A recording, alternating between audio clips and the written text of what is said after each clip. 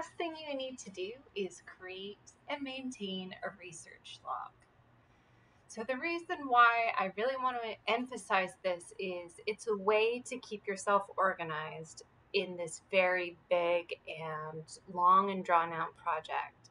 So you have a whole semester of research and writing that you're going to be doing. And so it's really going to be important for you to stay organized and also keep track of all your work, because you're not going to remember what you did today in 2 months. So it's really, really helpful if you write all your thoughts down throughout your whole process, because it's got to be really, really fresh in your mind, and you're not going to remember it a day, let alone a week from now. Those brilliant ideas are just going to disappear unless you keep track of them. So I could tell you how to create a research log, but really it's about your own personal preferences and your own way of being organized. But here are some things that I do encourage you to keep documents of. Write down your thoughts. Write down your questions. When you're reading articles, whatever quotes pop out at you that you're highlighting, type those up. And also write the summaries of those articles, because you're not going to remember everything about an article 3 months from now.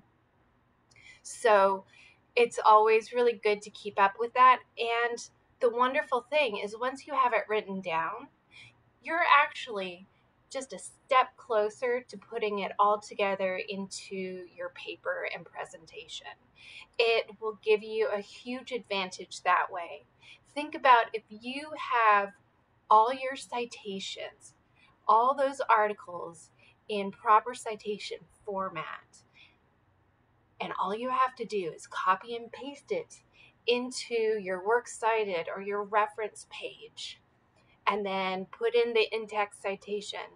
That's going to be a lot easier than, say, you are about to turn in your paper, it's 1 o'clock in the morning, and you can't find where you got that quote, and you have to go digging for it, backlogging your research to find it again, and then put the citation together. That's just added stress you don't need.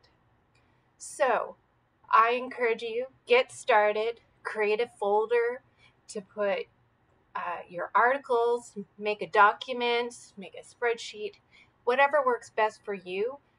But it's a great way to keep yourself all together and organized. And just think, if you have a whole Word document of all the keywords that work and don't work, and what databases you've used and what search strategies you have conducted, when you go to talk to your professor or a librarian, you can show your cookie trail of how you got to where you are and where you're stuck.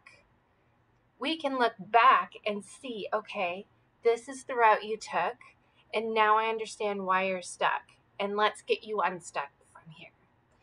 That helps not only you, but it saves us time when we're talking and trying to help you. So find a method that works best for you and get started.